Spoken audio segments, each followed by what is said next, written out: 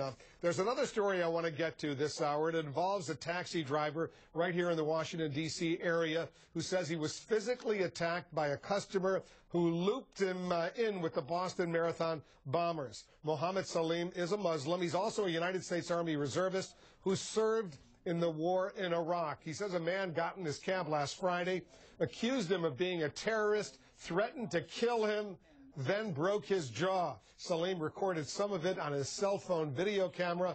Watch this. Will you denounce it? Will you say that that was bad? No, you won't.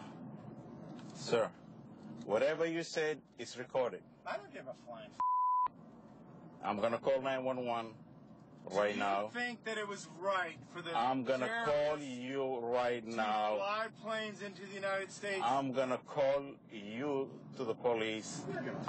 Okay? Whatever you're saying is recorded.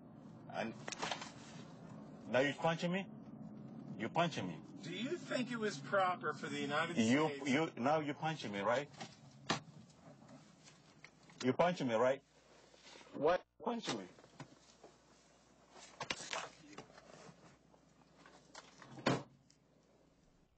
All right, joining us now is Mohamed Salim and his attorney, Gadir Abbas. Thanks to both of you for coming in. And Mohamed, first of all, how are you doing? How badly were you hurt in this exchange?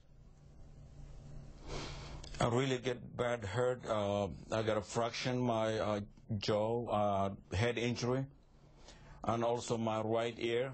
I'm really get hurt. So that was really scary. But thank God I'm alive. Thank God you're alive.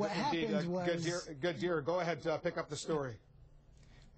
Yeah, and the video cuts off after he gets hit once, but what the video doesn't show is when Mohamed goes to call 911, actually the assailant re-enters the vehicle, casts additional aspersions on all billion-plus Muslims of the world, says that Mohamed is cousins to the Boston bomber, and then hits him a couple more times. And this followed several minutes of really some of the ugliest anti-Muslim comments that one can imagine. Mohamed at one point asked Mr. Dahlberg whether or not he was had prejudice, and Mr. Dahlberg's response was that yes, in fact, he was, and that indeed Muslims, as a general matter, are responsible for acts of violence that the extreme few commit. And what Mohamed's situation really highlights is that Mohamed is an army reservist who served in Iraq and defended his country. And what his incident highlights is that the acts of a few cannot be generalized to over 1 billion practicing Muslims in the world. And maybe Mr. Dahlberg would have revised his statements had he known the service that Mr. Salim provided. But what we see in documented video is an example of anti-Muslim prejudice that violates the law and has no place in our country. We did get a statement from the individual, the lawyer for the individual who was involved in this altercation with Mohamed. Client became rather emotional as the discussion turned to jihad and 9/11, and especially heated on the subject of jihadists who want to harm him. Mohamed, what would you say to this individual now if he's watching?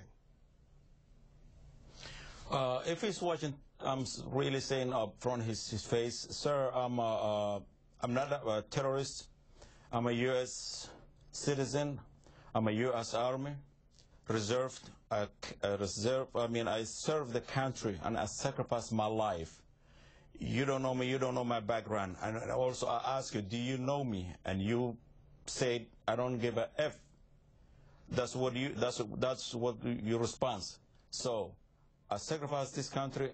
I put my life, and I myself, I was fighting the terrorist, and also I'm against act of violence. I'm not terrorist. I'm not jihadist. I'm American like you. You're not only an American. So there's a lot of Muslims who serve the country, and I know a lot of Muslims, almost like 5, if not mistaken, more than 200-300 Muslims who serve the country, and the war on terrorism or war on Iraq. So, sir, act of individuals, they're not responsible. 1.5 billion Muslim around the world. All right. So again, so you have to apologize me and 1.5 billion Muslims. Mohamed, thanks for your service to the United States. Gadir, thanks for coming in as well. We'll continue to pursue this story. We appreciate it.